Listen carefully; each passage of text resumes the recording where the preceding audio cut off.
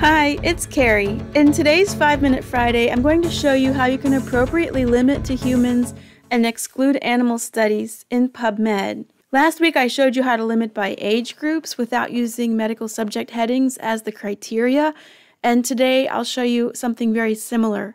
So let's just start with a basic search in PubMed. Now this could be a big search, it could be a multi-term search. That's totally what I would expect, but because I'm just doing this for demonstration purposes, I'm just going to use a mesh term. I'm going to use brain injuries, traumatic.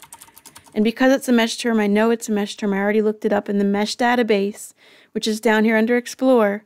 I'm going to put the mesh tag on it. So it's a medical subject heading, and I'll click search. 21,895 results. Now what I've seen some people do when they're searching for a systematic review or other types of evidence synthesis, they'll say, well, I don't want to see animal studies. And so they'll come down here. I'll just show you from the start.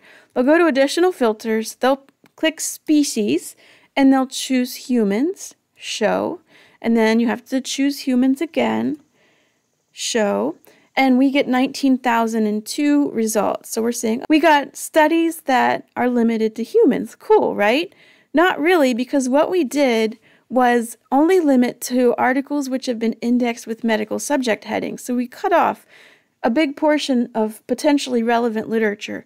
Remember that PubMed has MEDLINE, which is indexed with medical subject headings, PMC, which is not, and then some in-process records in the NCBI bookshelf, and some maybe potentially other records deposited to meet public access policies which may never be indexed with medical subject headings. Let me clear this.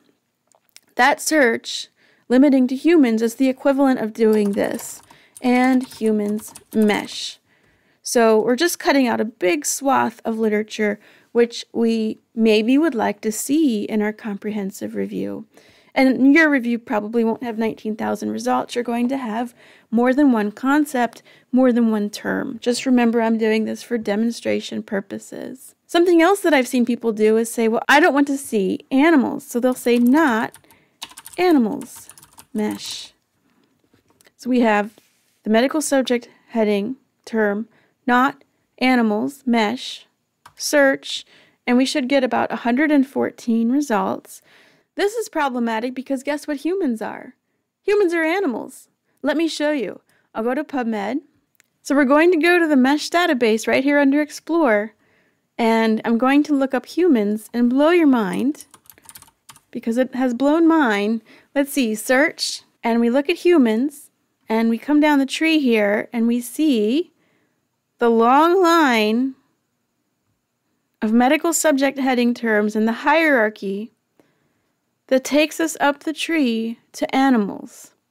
So that search that resulted in 114 results was excluding animals, including humans. Okay, so there's a better way to do this.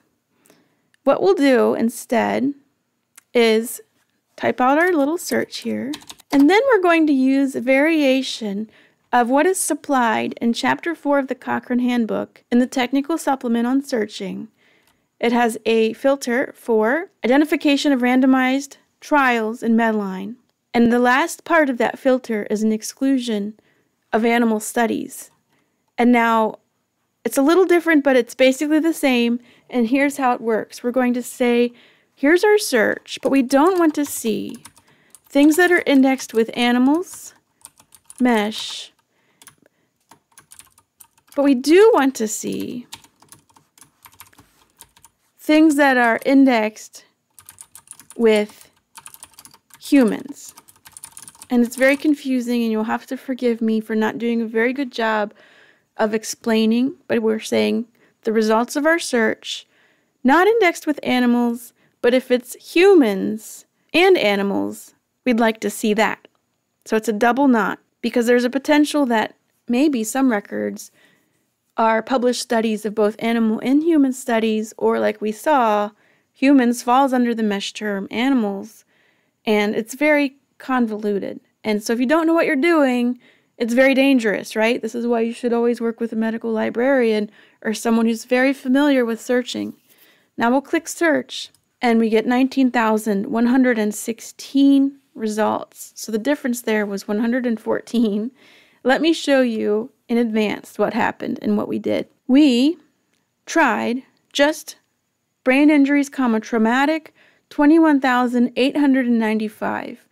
Brain injuries traumatic limited to the humans medical subject heading filter, 19,002.